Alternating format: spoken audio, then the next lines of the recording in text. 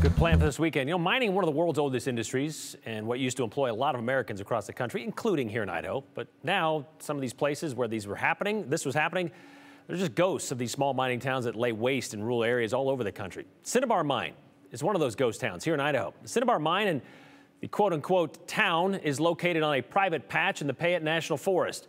It's 15 miles east of Yellow Pine in the heart of Idaho. And according to the United States Environmental Protection Agency, the mine is about 50 acres there. The town itself started around 1903. The mine started in 1921 for mercury mining operations, and it closed 65 years ago, 1958. And this week, viewer Scott Amos gives us a look at what the ghost town looks like now. Today, under snow, obviously.